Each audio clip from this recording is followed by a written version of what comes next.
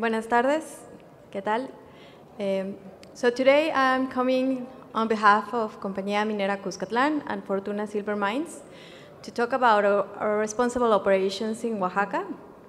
First of all, I want to share with you that Oaxaca is a beautiful state with beautiful people, culture, and food, really good food. So if you haven't been there, please come and visit. And if you have the chance, maybe we can give you a tour through our operations so you can know by yourself how we work. So as I told you, we're part of Fortuna Silver Mines Company that has over 5,000 employees and contractors all around the world. They have been operating for about 17 years so far, and we have this mine in San José del Progreso, Oaxaca. Just to give you a little guidance, San José del Progreso is about 50 kilometers away from the capital city of Oaxaca, which is Oaxaca. It has about 8,000 people living there, from which 5,000 live in the head of the community. And the mine is 1 kilometer on the main road to the head of the municipality. So we're really, really close into the community. We're really, really close to the capital city of Oaxaca, and it gives us a lot of exposure for everyone. Also, the road that goes from Oaxaca to Puerto Escondido, this beautiful beach that is in Oaxaca, is just at the side of our mine. So everyone can see our mine, everyone is aware of our operations, and we have a really close relation with the community, and this is one of the reasons why. As part of the Central Valley of Oaxaca, we are the main formal employer of the site, with about 1,200 jobs generated, and those are just direct jobs with our employees and contractors. But the truth is that with all our suppliers and chain and our entire chain, we benefit about 5,000 people around the community, just in this scope. We have 47,800 hectares legally concession, but we only occupy 120 hectares for our operations. And this is an important issue because it's related to our environmental footprint. We take good care of everything that is going on around the mine, and we make sure this is an underground mine, that our operations that are on top are safe and environmental friendly. We don't use cyanide, and we don't have toxic waste on our tailings. One of the most important things to have a responsible operation is to have clear the values of your company. If you don't have clear your values, it's very difficult for you to have a sustainable vision of your reputation and your license to operate. For Fortuna, we have these values that we do not only have on paper, but we take to the ground. In our execution, we do this every day with each one of our stakeholders. And who are these stakeholders? In the previous days, I listened to a couple of conferences related to how to communicate with who and how deep these relationships are helping for the continuity of your operations. So if you want to have not only a responsible operation, but sustainable throughout the time with all the changes that we face every day in our context, then you need to have very clearly your identification of your stakeholders. So as you can see, we have not only this identification, but also how are we going to communicate with each one of them.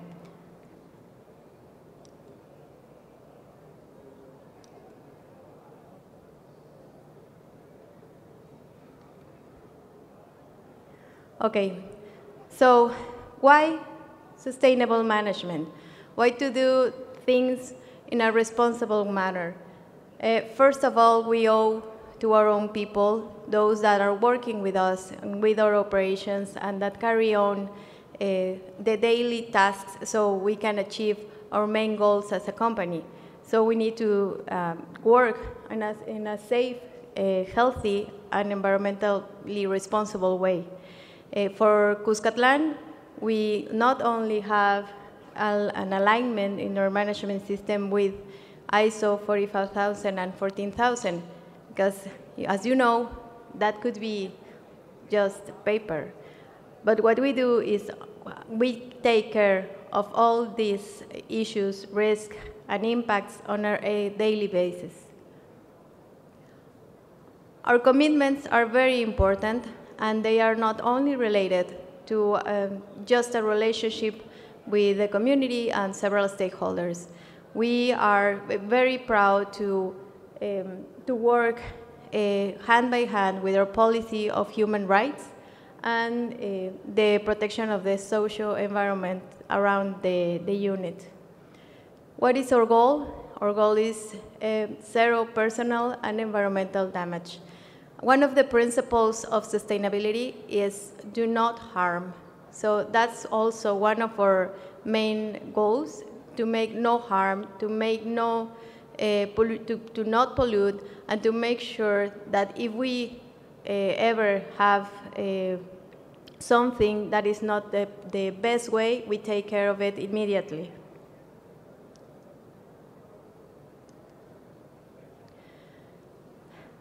But social management and social responsible management is not just about identifying our stakeholders. The first step to have a socially responsible relationship is to have, to have a corporate policy. We need a standard that tells us what is right for the company and what is in the best benefit of the company with our relationships with the communities. The next one is to understand, to deeply understand how the community works.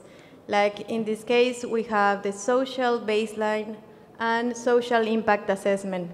These change, community change, people change all the time. We have an operation that has been there since 2011. And well, back then, the kids were playing on the ground, and today they are working in the mine. So things change, and we need to keep studying the community in a regular basis.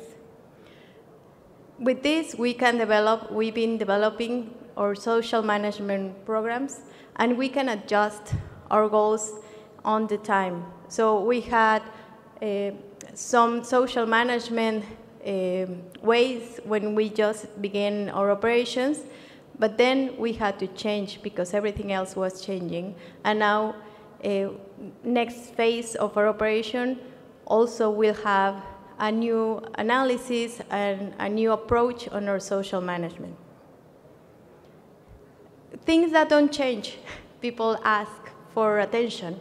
And that will always happen for mining operations because we are an important center of freedom as we give employment, we give safety for the people, security for their future, for whatever they want to do. They know that they have these opportunities that we give and they can achieve their dreams.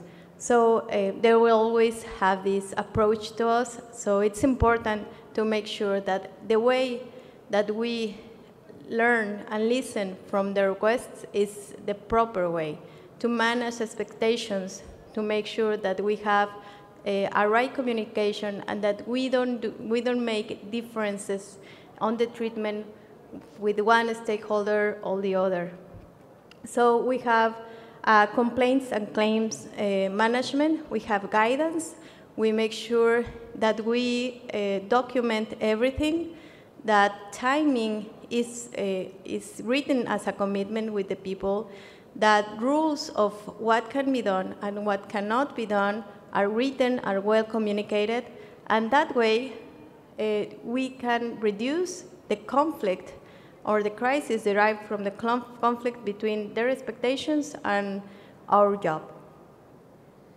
Communication has to be an important part of our day-to-day job. In Cuzcatlán, we have, even when we are really close to the community, we have an office just in front of the municipality and make sure that anything that happens within the community is well communicated, not only between us, but with the authorities. So we make sure that they play their role in the right part and that we are all working together. So stakeholder management, it's very important, not only for our operation in the San Jose mine, but also for our exploration sites. We have our concessions there in Oaxaca, and there are a lot of places that need to be explored. So we need to understand for each place, who do we need to talk to, who do we need to make sure that they understand what we do and how we do it. So we are continuously working on stakeholder management, and not only locally. We know that our license to operate relays mainly on the local, but we need to understand also how this works with the state and with the federation of our country on the legislative area. So we make sure that we understand all the time, because it also changes all the time, our relationship, the relationship of our stakeholders with other participants in this complex network. Oaxaca is a very important place for their culture, and that's because they remain a lot of indigenous communities there. So it is a deep part of our relationships, and we've been working hard on training, on advising, to make sure that the right people understand how to relate with indigenous people and how to understand what they see as territory and what we see as just a job. So it is important, it's something that we've been working on, and to understand these guidelines, to make sure that we work together with the ILO 169 for our scope as company, and to make sure we have the right communications with the different entities so they also take care of their relations. It is in Mexico a very difficult item, as you know, because it's not clear in the law how this is taken care of, this indigenous consultation and participation, to make it really clear and for both parts. But still, well, we're still figuring out just how to maintain social relationships, community relationships with good agreements and respecting other people's interests and expectations.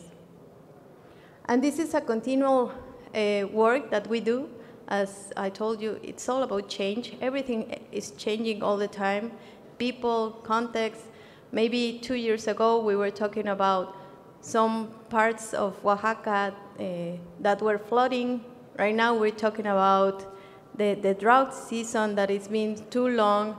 So people now is wondering where they're going to get the water for their animals, for their plants, for drinking, for washing, and that changes our relationships too.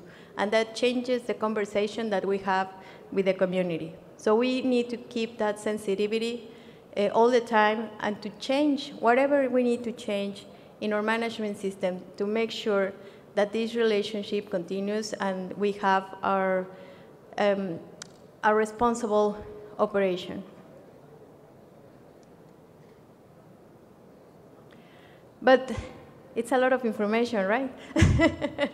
So a lot of information that changes all the time, a lot of interactions, and it's not that easy to manage, just to make sure that I know that my relationship with someone that's been there since 2011 that we start producing, or maybe before when we arrived to San Jose to do some exploration, how to know how this relationship has worked throughout the years is not easy. It's a lot of information.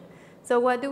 We have strategies and we have tools for follow-up of these kind of interactions that we have with a lot of people all the time. We have processes, we have formats, we have software to make sure that we don't miss information. And what for? What's the point?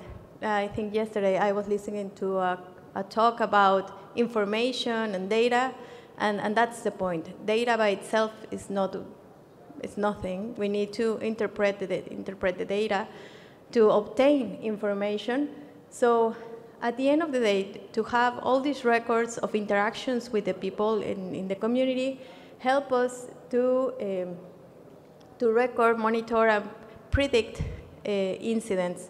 Also, it helps us to demonstrate to other stakeholders the due diligence of our relationships, and to make sure that if anything comes to happen in the community, maybe a big claim or a blockade or one of these scenarios, we know who we're dealing with.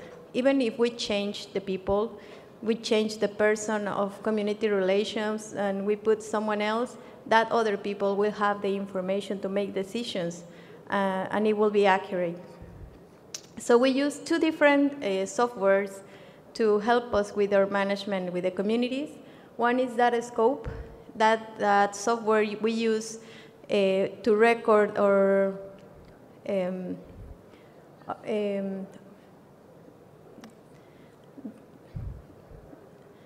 well, the programs that we have with the community. For example, if we have a housing program that we give some materials to the community, with Datascope, we go to each person that has been benefited by the program, we get their information, and we can follow up on the accomplishment of the goals of the program.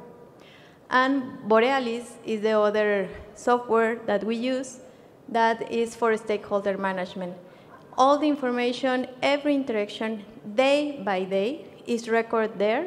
So anything is missed, you can then enter to Borealis and download the information for, I don't know, maybe the municipal president, and you will get everything that we've been discussing with him, a lot of transparency on our interactions, and there will not be this, oh, someone from your team came and we agreed that, something, and no one knows. So everything is recorded. No agreements are only discussed, but also they are all documented to make sure that maybe later, in many years, if someone else is interested in our project or whatever, they have the certainty too that we will not leave any passives of our operation. So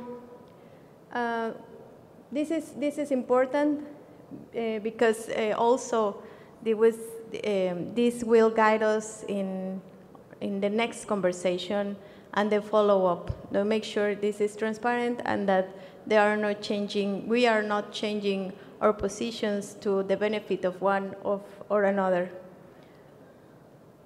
One of the benefits of doing this is that all the information will be on the same place.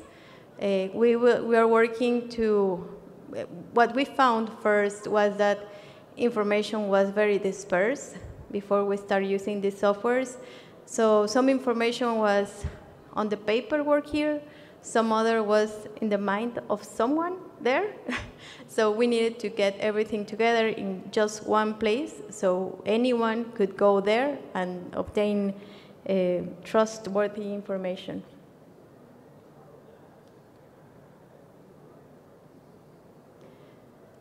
So what we are doing, we are just trying to change paradigms with modern mining approach.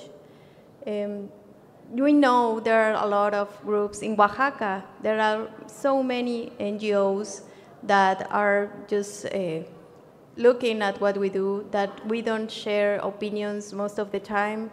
And it's important for us to have this transparency and to keep this well-managed operation, this responsible mining, just to make sure that we can continue. Even when we continue with opposition, it's okay, as long as we know what we're doing and we can communicate the things that we are doing that are okay.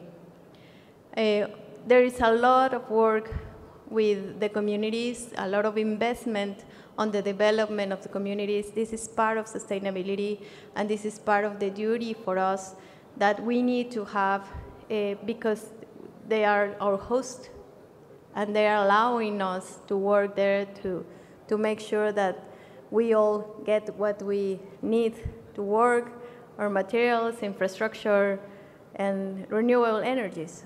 But at the end, they are the host community.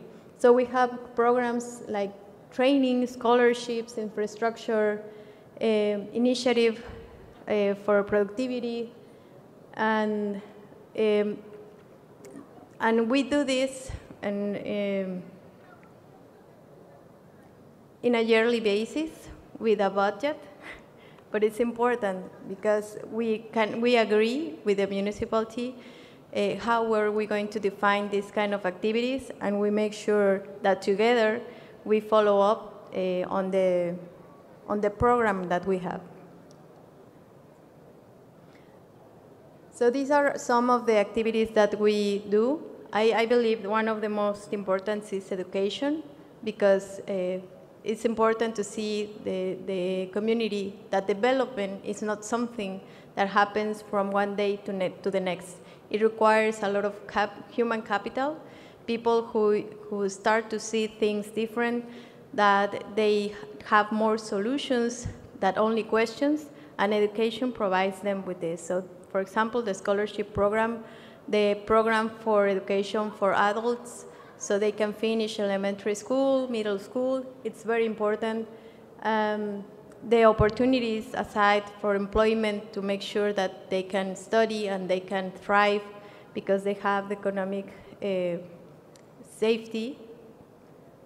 And also our support to those that already have economical activity, like local handcraft, agricultural farming, to make sure that they can improve their own activities with training on new techniques or options to merchandise whatever they are producing. So these are some examples of the things that we have been doing in the community.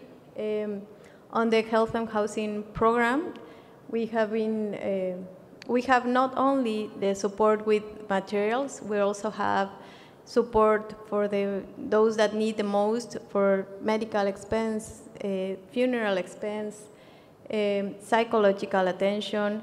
Also in the culture and education, the equipment for the educational institutions, and a lot of help with celebrations, because this keeps people immersed and creating community within the schools, and the support is given, and the school is very grateful, so they are continuously in communication with us.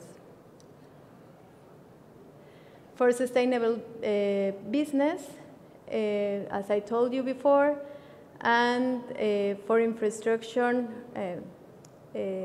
like roads, electrical network, I don't know, like, it's something that they like a lot is this ceiling for the area where people do sports. I don't know how to call it. Fence, some things are for safety for the same people.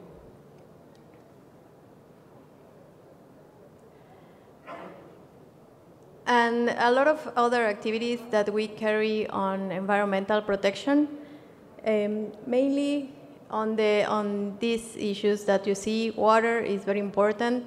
I will not go in deep with these environmental issues, as I really wanted to share with you the most critical part of working in Oaxaca, which is the social relationships.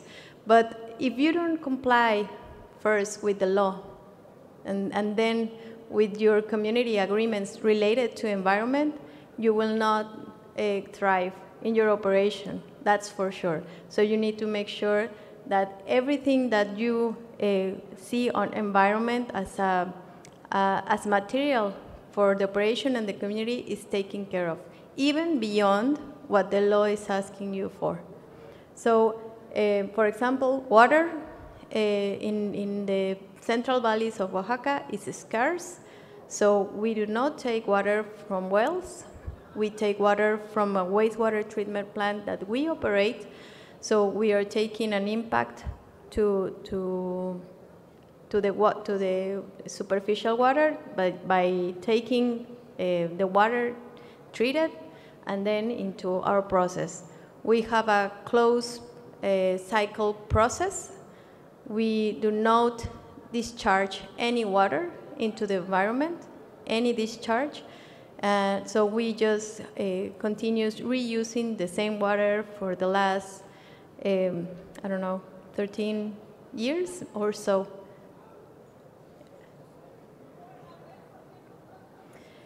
For flora and fauna, it's very basic. It's the protection and reforestation programs that we have, a lot of monitoring.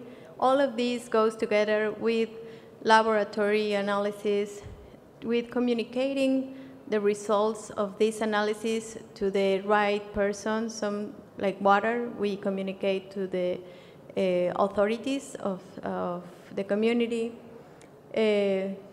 And we have programs together, for example, for this Environment Day next month. We have activities with the authorities, with the schools, because also we need to improve the awareness of the communities into the environmental issues. So we work together to inform, to make sure that everyone is well informed, and that if there is any doubts or any question about how we work, we make sure that they come to our operations. We give them the tour to our operations. Even anti-mining communities, NGOs, everyone has been invited to our open door tour. You are all invited, of course. And make sure that you get your own vision of what responsible mining looks like.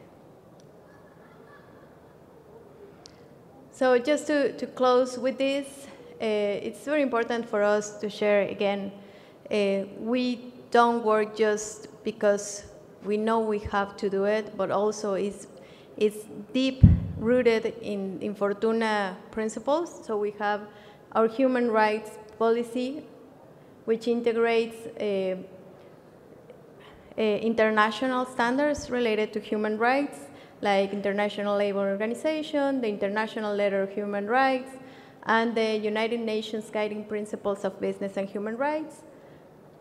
We also have our anti-corruption policy and our ethics, business conduct, and complaint scheme. So we have a community system for complaints, for receiving complaints, but the Fortuna has another way to get complaints. So anyone can complain if they want to, and everything is taken seriously, it's investigated, and to make sure that we provide the best and the most healthy relationship with our internal and external stakeholders.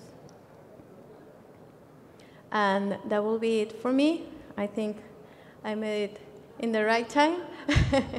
I don't know if it's any questions or comments? Okay, well, thank you very much. Muchas gracias.